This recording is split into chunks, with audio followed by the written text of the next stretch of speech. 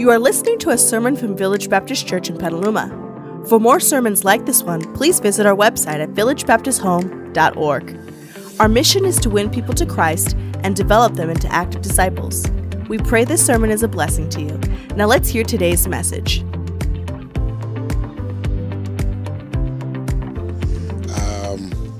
We have a few words that we need to deal with, and we're going to try and focus on those this morning. I don't believe we did prayer and fasting. We're going to start with that, then we're going to go into fellowship. We're going to go into fruit of the Spirit and gifts of the Spirit. We'll try and do the Holy Spirit, justification, love, miracle, Pentecost, inerrancy, inspiration, interpretation, election, tulip, intercession, judging, and the kingdom of God or the kingdom of heaven. The kingdom of God or the kingdom of heaven. Amen. Are we all on the same page? Amen. Father, we thank you for the opportunity to meditate upon your word, to hear your word, to hear scripture this morning as we look at these important Christian words that everyone should know. We ask that you will guide us, you will help us in our deliberation, help us in our discussion, help us in our give and take, help us in the question and answer period, that all this will help us to grow from faith to faith and in the knowledge of our Lord and Savior Jesus Christ. For it is in his precious name we pray. Amen. Amen. So prayer and fasting, that will be the next word we look at. Prayer and fasting. Prayer, when we look at the disciples' cross, we notice that prayer is one way in the disciples' cross. We have the vertical and then we have the horizontal. The vertical talks about the Word of God.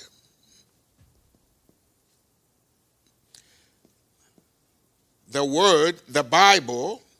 This is how God speaks to us. This is primarily how God speaks to us. I am not saying that God does not speak to us through other believers. There is the word of prophecy that can come from other believers. That could be, other things that come from other believers. But because we are human, sometimes we abuse our gifting. And we tend to tell people what we want to tell them and not what God wants to tell them or what God is telling them. So it is important that we understand that the Bible is the Word of God and it is where we receive our supreme authority when it comes to matters of faith and practice. When it comes to what we believe, faith, and what we do, practice, it comes from the Word of God. And the Word of God is very clear. So you cannot tell me God told you something if it contradicts the Word of God. Immediately somebody tells me that God told them something that I know is against the Word of God, it's a clear indication that it is not from God but from the evil one. We have to be very careful when we tell people what we think God is telling them. We have to make sure it's in line with what God has already revealed. If it is against what God has already revealed, we should keep it to ourselves. Because the spirit of the prophet is what? Subject to the prophet. You have to be very careful that you're not telling people what God did not tell you. For example, if God tells you that you should tell Deacon Roy he should not wear a cap in the church.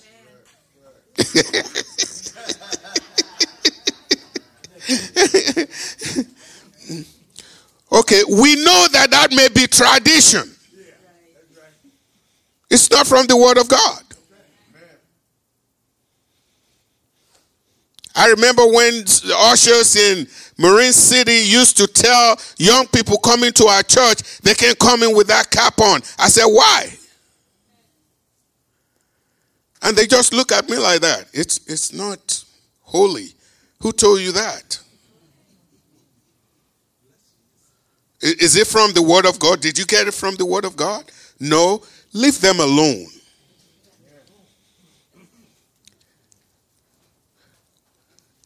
So we have to make sure we don't make things up. I remember I challenged Deacon Allen a few years ago. I don't know how long ago. Deacon Allen, if you remember this, he did a quote to me real quick and sharp. Cleanliness is next to godliness. I said, where you get that from, Deacon? He said, from the Bible.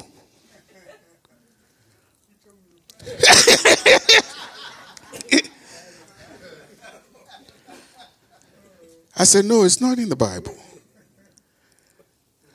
And there are a lot of things that we hear people say that are religious, but they're not from God. They're not the Word of God. They may be good,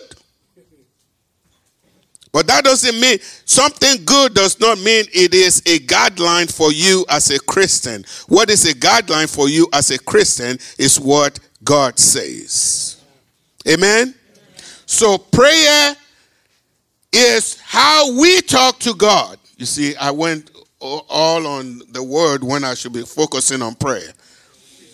Okay, so the word is how God speaks to us. Prayer is how we talk to God.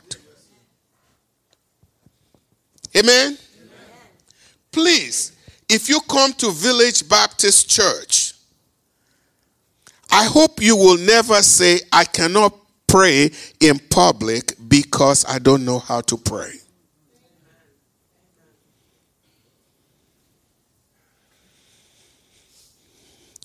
Just because you heard somebody say, oh, mighty Savior, the rock of all ages, the King of kings and the Lord of lords, the unmoved mover, I stretch my hands out to you. Doesn't mean that's prayer. Could be a lot of words that mean absolutely nothing. Prayer is talking to God. Prayer is talking to God. If you are a child of God, you ought to learn how to talk to him in your own way, not in somebody else's way. And how do you learn to pray to God? Read the Psalms. Be familiar with the Psalms.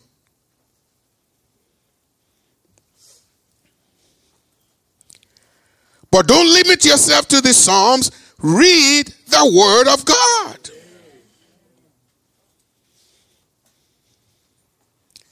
And read prayers of saints, prayers of Paul, prayers of Peter, prayers of David, prayers of Moses. Get familiar with them, and you will learn how to talk to God. Above all, be familiar with one of the most important prayers in the Bible. We call it the Lord's Prayer, but it is not really the Lord's Prayer. It is our prayer. The Lord's Prayer is actually found in John chapter 17. Our Father who art in heaven is what God is teaching us. The disciples said, teach us how to pray. When you pray, say this: Our Father who is in heaven, hallowed be your name. Thy kingdom come. Thy will be done on earth as it is in heaven. Give us this day our daily bread.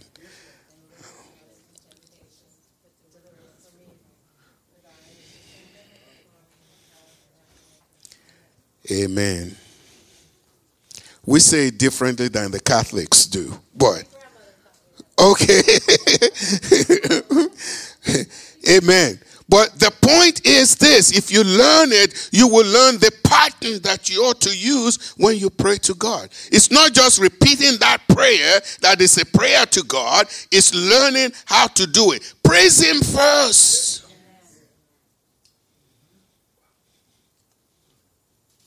And then ask Him what you need. And He says you don't have because. But the one thing we learn in the New Testament and in the Old Testament is that prayer goes hand in gloves with what? Fasting.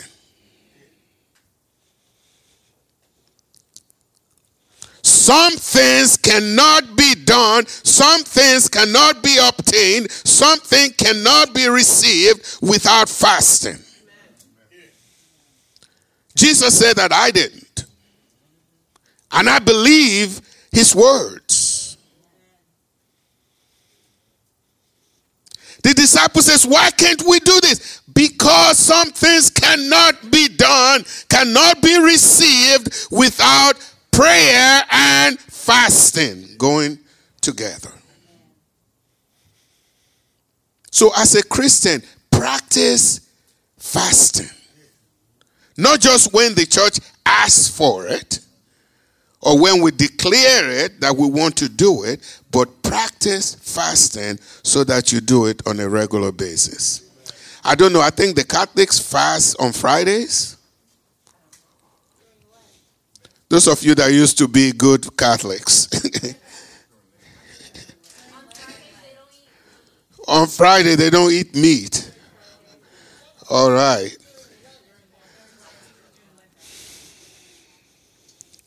When do we Baptists give up food?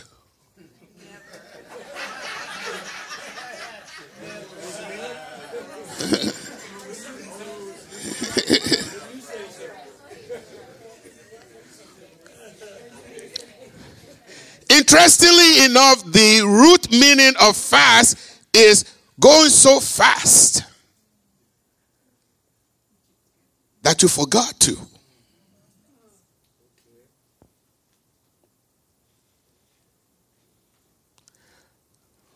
There should be days when you look at the time, it's 4 o'clock, and all you've been doing is reading the Bible and praying to God. You haven't even thought about food.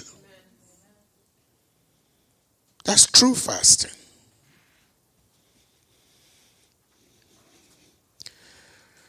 I didn't give you any opportunity to say anything on that, but the disciples' cross helps us a lot. Where do we get the scripture from that tells us about denying ourselves? Huh? Go ahead. Luke 9:23. What does it say, Deacon? If any man will come after me. What is he supposed to do? Deny himself, take up his cross daily, and follow me. Amen. Etienne, give 1 point to Deacon Hairston. All right. Any other thing? We're going to move on to fellowship. Any other thing on prayer and fasting? Do you have a quick question on prayer and fasting? No? Okay. I'm glad you didn't ask. I may not have been able to answer it.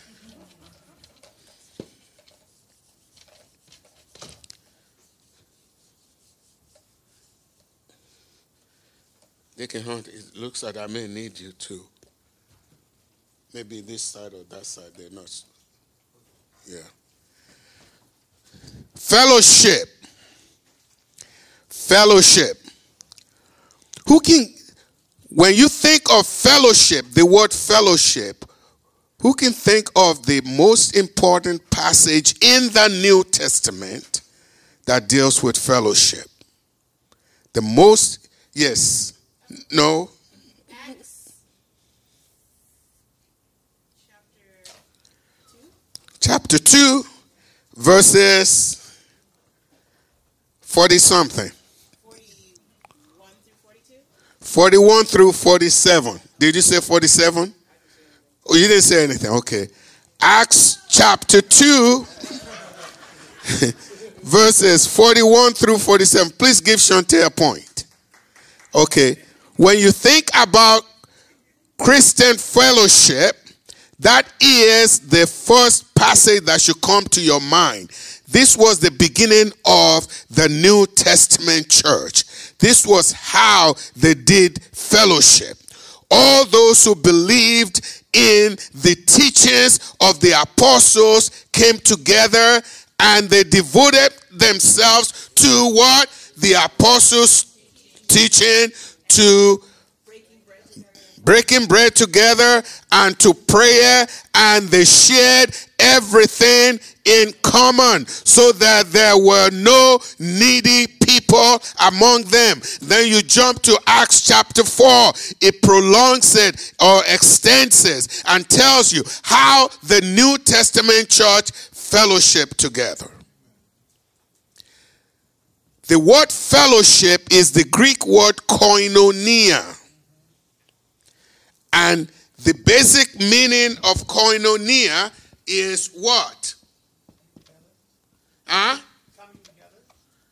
No.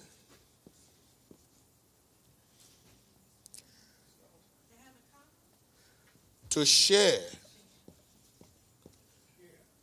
Have in common. Who said have in common? Makila, give Makila a point, please. Have in common. Have in common mean all those cars you parked outside, they don't belong to you.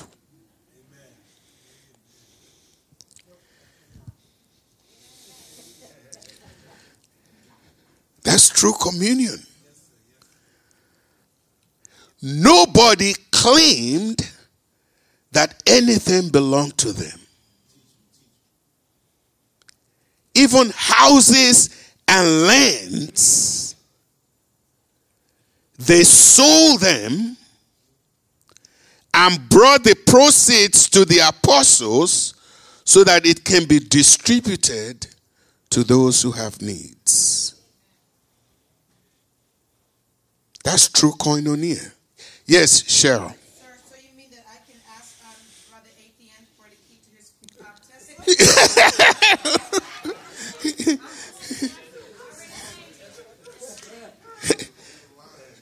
Elon Musk.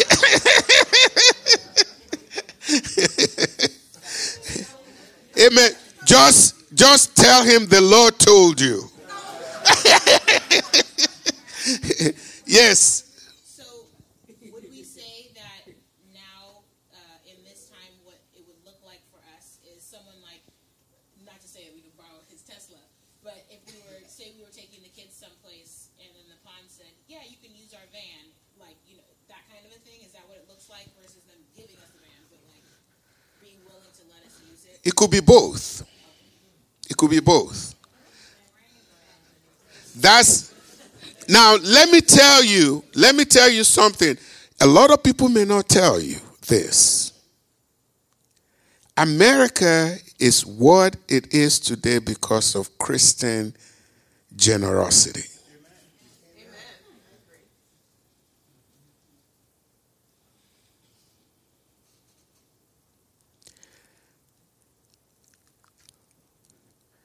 It is amazing that it is specifically in America that non-profits actually rule the country, not the government. It's what little tiny churches like Village Baptist Church do in their communities. Yes.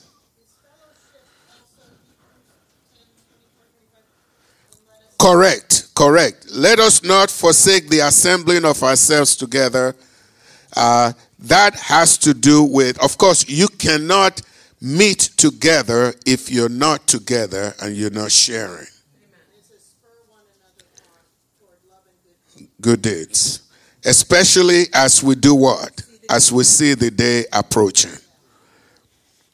We should not do it less. We should do it more.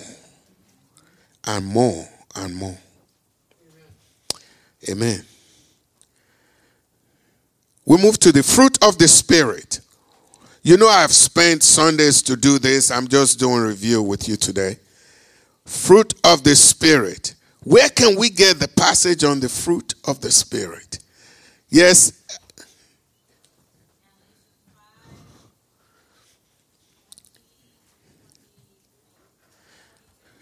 Okay. All right. We'll give it to you. Give Shalina 1 point. Galatians 5. Okay. The fruit of the Spirit. Can you mention any of the? Yes?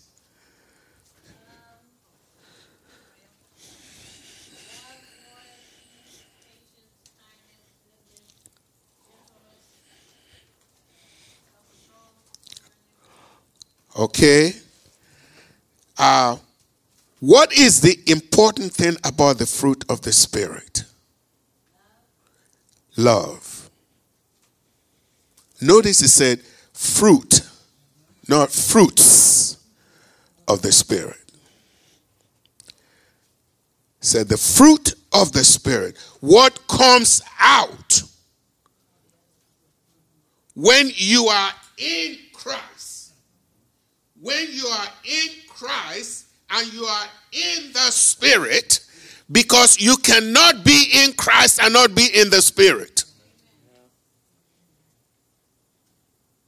The Holy Spirit is not just in the holy roller churches.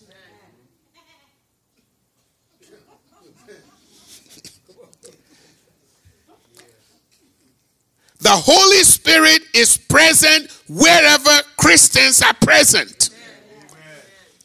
Because Christians are indwelt by the Holy Spirit. That is how you know that you are a Christian, that you are indwelt by the Holy Spirit. You are controlled by the Holy Spirit. You are led by the Holy Spirit. You walk in the Holy Spirit. And because you do so, you produce the fruit of the Holy Spirit.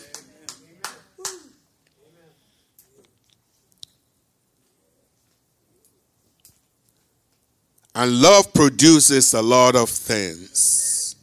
And that's what the scripture is trying to say. Joy, peace, gentleness, kindness, and all. Okay? Because against such, there's no law.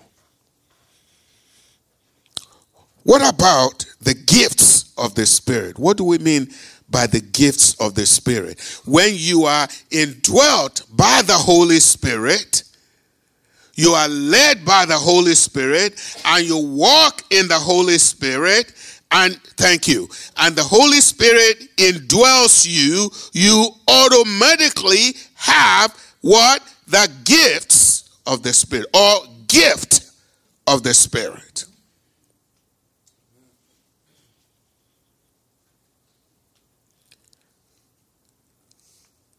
I heard one amen though.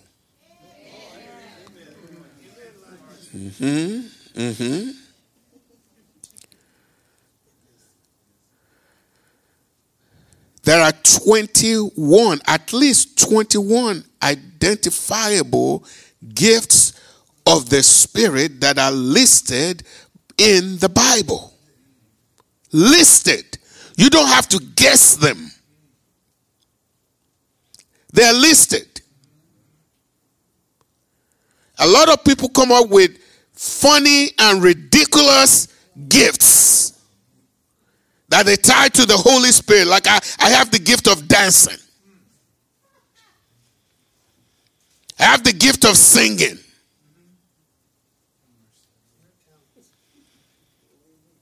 Or I have the gift of coming late to church.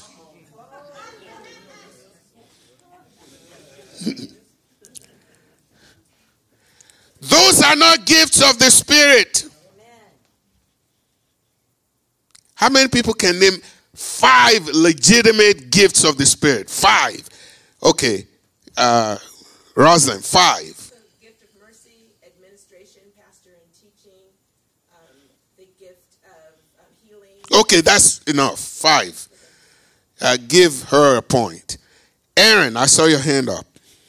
Evangelism, miracles, apostle, talking in tongues, and when you interpret in tongues. Okay. Is that 5 right there? Okay. Good. We have 10 already out of 21. Okay. Yes, please give her a point. Yes? Were you raising your hand? You want 5 more? Yes, 5 more. We still have a lot more to go. So, generosity, the gift of miracles. She said miracles. Did somebody say hospitality? No, go ahead. Hospitality. Apostle. They said apostleship.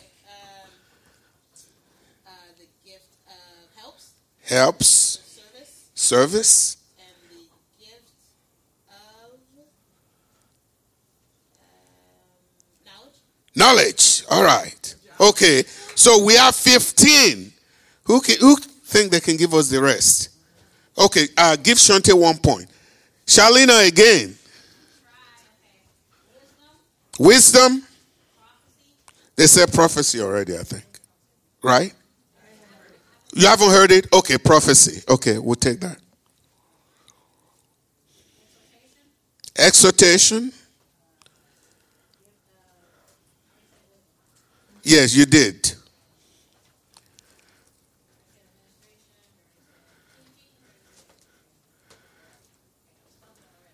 You start? Okay, who can give us? Yes, Kendall. Discernment.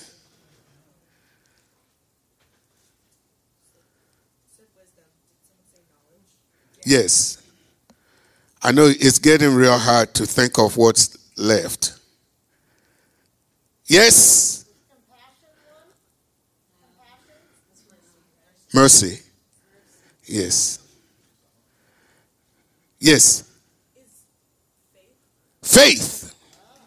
All right. Faith. Give Kendall 2 points. Gift of faith. Now, let me, the what? Is there anybody sitting here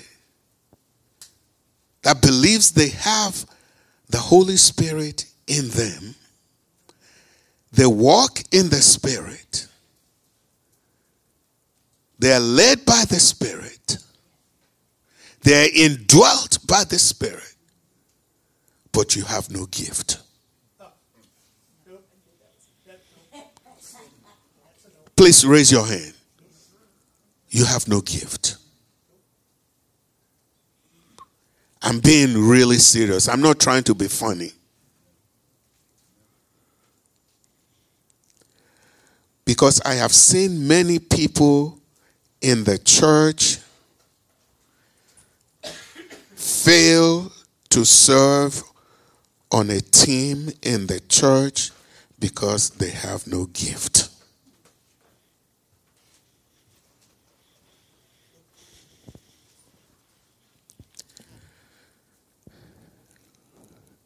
There should be no one who is active, regardless of your age. And when I'm talking to young people, I am not just talking to Janessa. I'm talking to everybody. There should be nobody in the church saved. Maybe some of you don't want to serve yet until you're baptized. I don't know why, but there should be nobody saved who has the gift of the Spirit And the Bible says it. Where can we find it in the Bible? Where it says for sure that if you are born by the Spirit of God, you have at least one gift.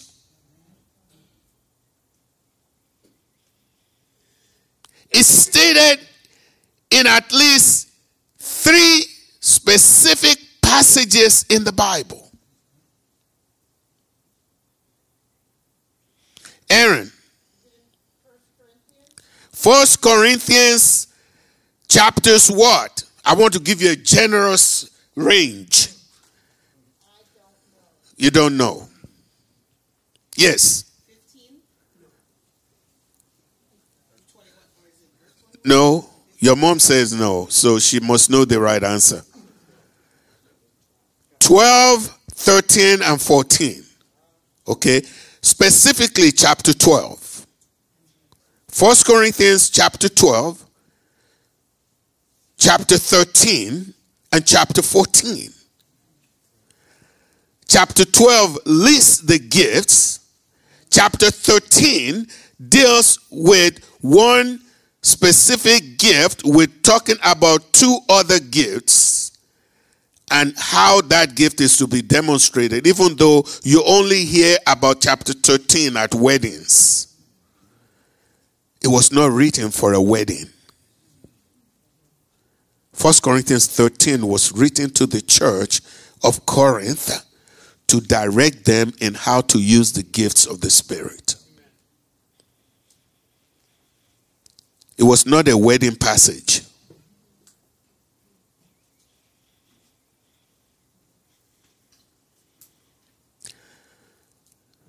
And chapter 14 corrects the church in the actual use of the gift, especially when it comes to gifts that are being used wrongly in the church, specifically the gift of speaking in tongues.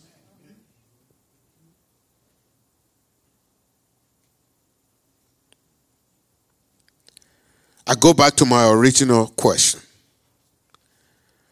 Why is it that we will have people in the church who claim to be Christian, indwelled by the Holy Spirit? Some of them will die if you tell them they're not Christians.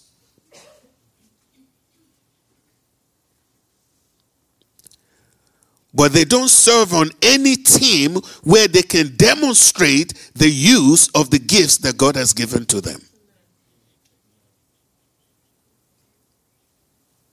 I'm just a messenger. Don't shoot me.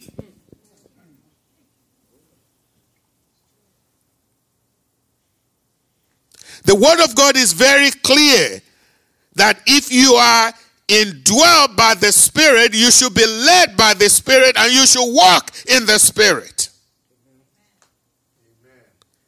And you should have at least one gift of the Holy Spirit. And we need that gift at Village Baptist Church. We need that gift in Petaluma. We need that gift in Marin County. We need that gift around the world. Whatever gift you have, you can use it to edify the body of Christ. Not just local body, but the what? Universal body of Christ.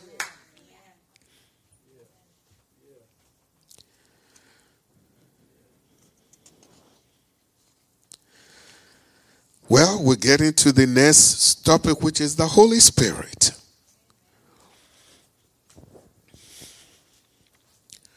Who is the Holy Spirit?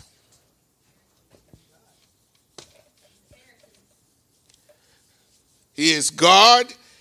He is this Paraclete. He's a wonderful counselor. He's the mediator. Are you sure about that? Okay. He intercedes. He's our intercessor, mediator. Okay. Okay. The Holy Spirit is God. Don't refer to him as it. You're trying to be a Jehovah's Witness when you start doing that. You have to recognize him, the Holy Spirit, as a person. The Holy Spirit is a person. He has intellect, he has emotion, and he has will. You cannot make the Holy Spirit do what he doesn't want to do.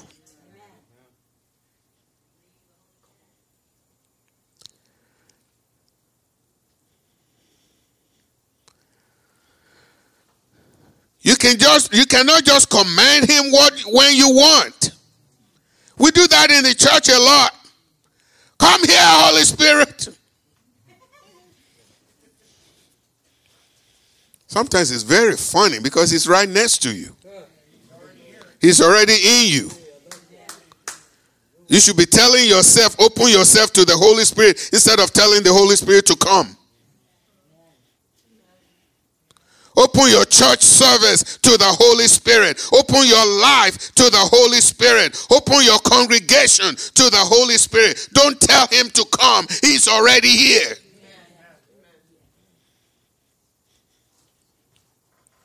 I am not saying the songs that say come are totally wrong. Please don't get me wrong on that. Come thou fount of every blessing, tune my heart to sing thy praise. There's nothing wrong with asking the Holy Spirit to guide us, to lead us. But a lot of times when we're talking about come, we're talking about as if he is not here. He's already here. He's waiting for you to open up. He's waiting for you to tune your heart to him.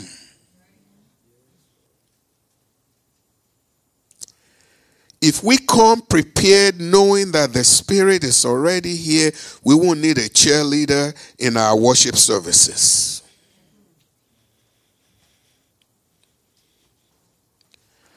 Many times, some of us, we have to get somebody to shake us. Oh, I don't know which shoulder is the surgery shoulder.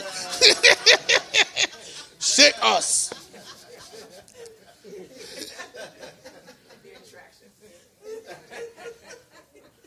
Wake up. What did you come here to do? You came here to praise the Lord. You came in. You sat down. You left without even praising him. Why did you come? I am an introvert. You think the Holy Spirit cares about that?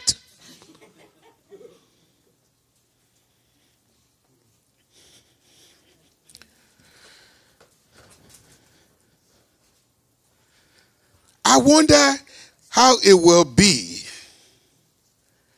if the Holy Spirit would treat us like we treat him.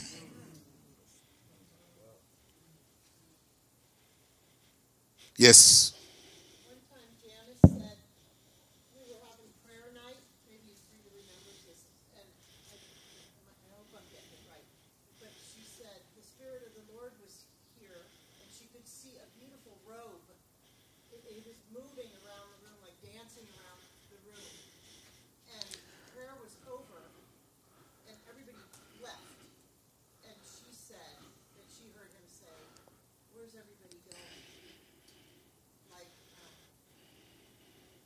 you didn't stay and absorb what I had for you, or fellowship with me, or continue in the praise. You just left when it was over. We are doing it on our own agenda. Frida has been telling me lately, why are you always talking about time when you're preaching? And I'm looking at time right now too. Is that time correct? It's not correct. It's saying to 11. Somebody need to put a battery in that clock. And church hasn't started yet. Holy Spirit. Any question on that? I think we discussed that enough. What time is it? Can somebody? 12:16. Okay. The next word is justification.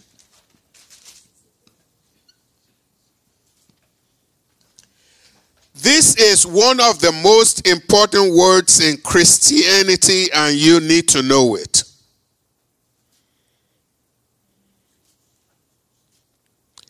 You need to know it. Salvation is how we get saved. Salvation means you have been rescued. You have been redeemed. Your penalty has been put on somebody else. You're no longer guilty. That's salvation. We are saved by the grace of the Almighty God. But salvation is in 3 tenses. It's in the past, it's in the present, it's also in the future. I hope those of you on this side can see. The past is justification.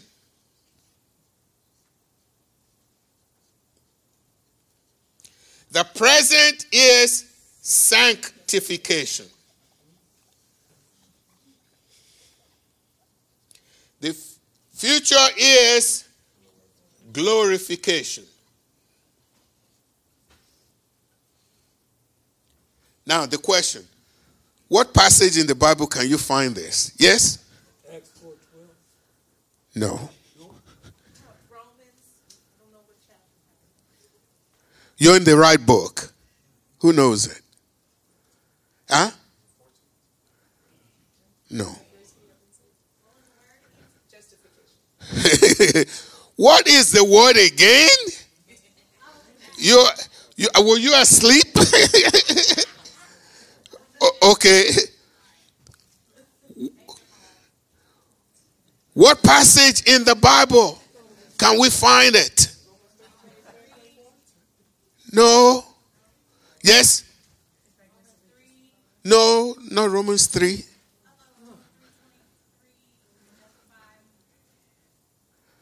It talks about what? Yes.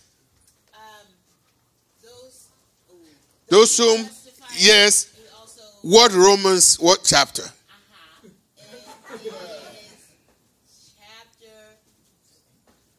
It's not 7 and it's not 9.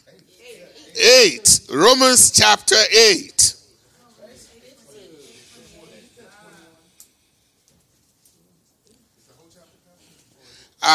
Specifically starting with around 28. 28. Okay. Okay, did somebody find it? You want to read it for us? Sure. And we know that in start at 28? Yeah. Okay. And we know that in all things God works for the good of those who love him, who have been called according to his purpose. For those God foreknew, he also predestined to be conformed to the likeness of his Son, that he might be the firstborn among many brothers. And those he predestined, he also called. Those he called, he also justified. Those he justified, he also glorified. Okay. So that is the passage where you will find the 3 parts of our salvation. God saved us, he justified us, he sanctified us, and he glorified us. He is not waiting to do this step by step. He did it all at the same time. If you're saved, you're complete. You're complete. He did it all by himself. He didn't wait on you. He did it all by himself. So it is important. Justification, just as if I never sinned. Justification. Okay, let's go to love. Did we give somebody a point for that, Romans chapter 8? Shante? Okay, you got the book, so you get half a point. Oh, Cheryl read it, so let's give her a point too for reading it. You're all helping me in my sermon today. All right. Shante, Makila, Frida, and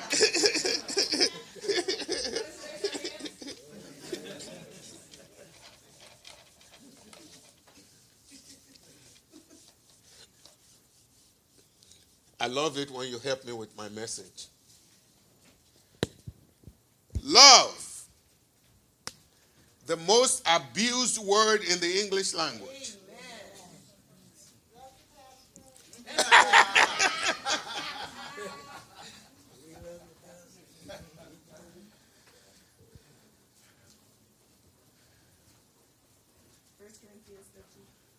Yes. You hear that every wedding. 1 Corinthians 13. But the most important passage for love is John 3:16 through 18. John 3:16 through 18 is the most important passage on love. Okay. Also, Romans 5:8. God demonstrated what? His love toward us in this, that why? Christ died for us. What is the most important love passage that's commanded to Christians?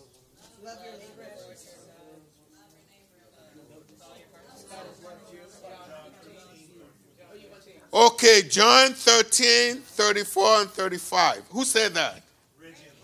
Reggie and Hope. Reggie and are you serious about that? It was Reggie and Hope? Yeah, we were actually debating over just what you were saying. Okay. Okay, give Reggie and Hope a point each. Okay, now who can tell me what the passage says? Huh? It started with A. Yes? Wait a minute. When I call on somebody, please, everybody don't say it. Let the person say it. Hope, you were going to say it. A new command I give you, love one another as I have loved you. So you must love one another. By this, everyone will know that you are my disciples, if you love one another. okay, love one another. Amen? Amen. That's really very important. Okay? Amen. Shalina, you're my assistant pastor today? Okay, so the Greek word for love is agape. Okay? That is the basic Greek word for love. Unfortunately, that's not the only word for love in the Greek.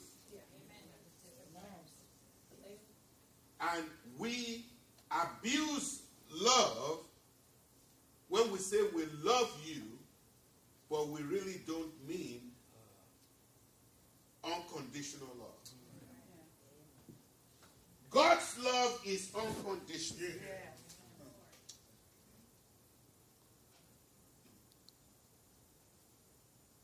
God did not lavish his love on you because you deserve it.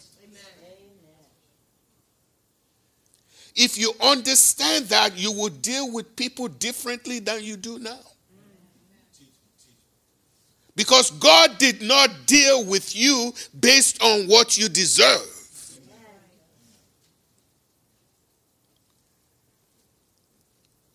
He is dealing with you purely on the basis of his kindness and mercy. Thank you, Lord. Thank you. That's how God deals with us.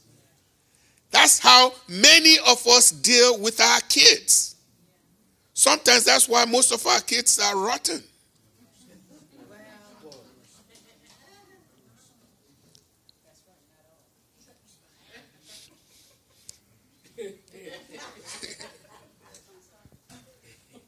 I hope Dio is not watching this in Africa.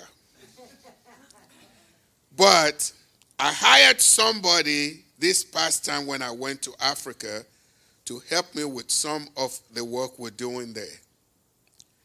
And I said, you'll be working with Dio, my son, my nephew. But I raised him because my brother died before he was born. So I raised him up from young to university. But I told her, I said, Dio is working with you simply because of language issues. So you'll understand what people are saying, and he'll be able to interpret to you and get the message across. But do not depend on him.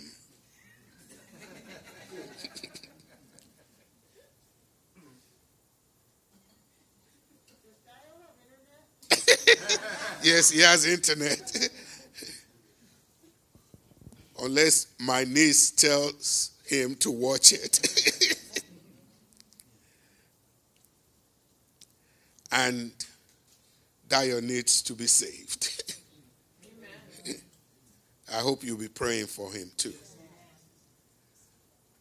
But the point I was trying to emphasize there is that my love for Dio working with me, is not based on the fact that I think he is indispensable or he's just the right man for everything I'm doing.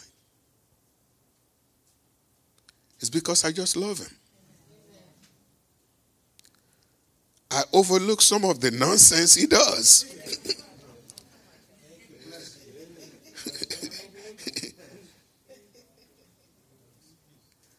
You'll be amazed how much God overlooks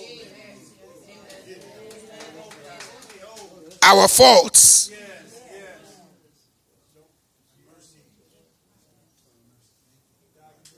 In the Greek, the word phileo is also used.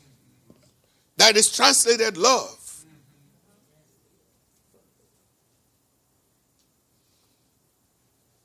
It's the same word that is used for philosophy. Phileo Sophia. The love of wisdom.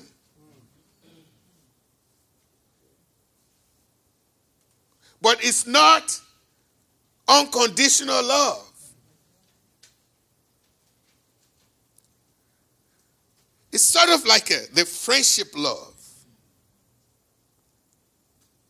Sometimes when you tell me, Pastor, I love you, you probably meant I phileo you. You don't really mean I agape you. Amen? Because I have seen a lot of people who say, Pastor, I love you, and they leave this church for no reason at all.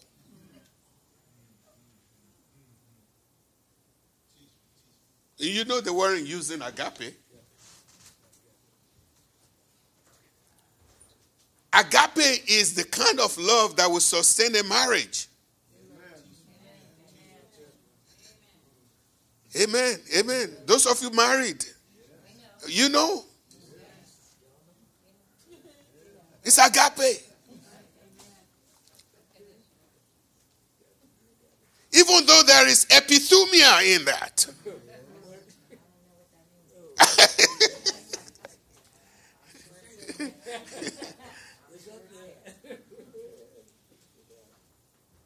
There is Sarge in there. We have Philadelphia with brotherly love. But nothing compared to agape. Sometimes when you say you love somebody, you're only talking about eros.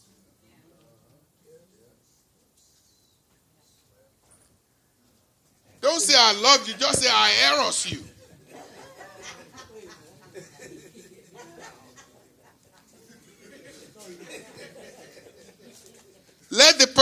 That's the kind of love I'd say to my wife every now and then. Say, hey, Frida, I eros you.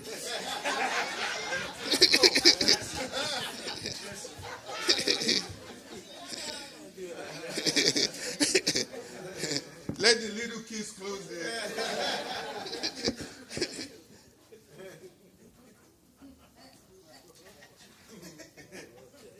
Agape is unique to those who have experienced the grace of God.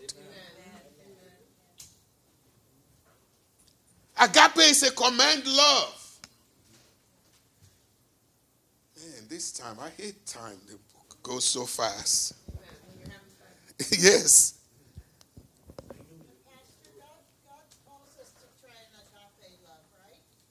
He commands us. When he says, love one another, it's agape that is used. It's agape. Unconditional.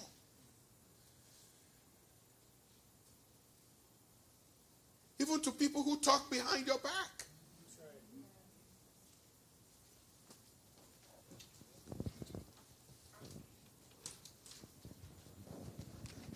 The love of God, unfathomable. You cannot understand the love of God.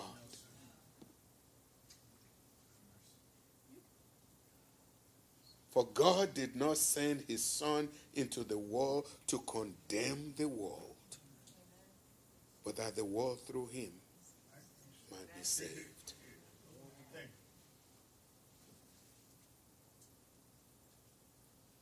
The love of God. How wide, how deep, how high.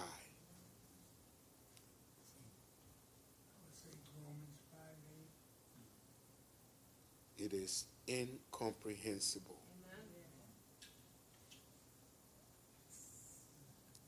That is the love that God showers upon us. And that is why he is a forgiving God. That's why he's a merciful God.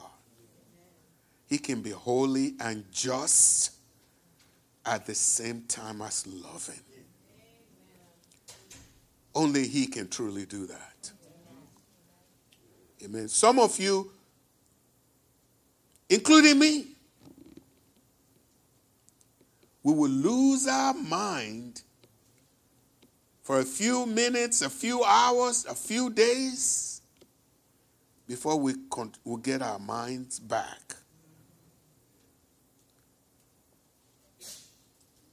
But God does not.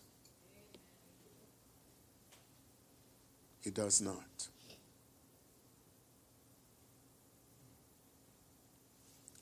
He loved you 20 years ago when he knew what you were going to do 20 years later. And all the things in between. Thank you for listening. If you would love to hear more sermons like this one or find out more about our church, please visit us at villagebaptisthome.org. Until next time, take care and God bless.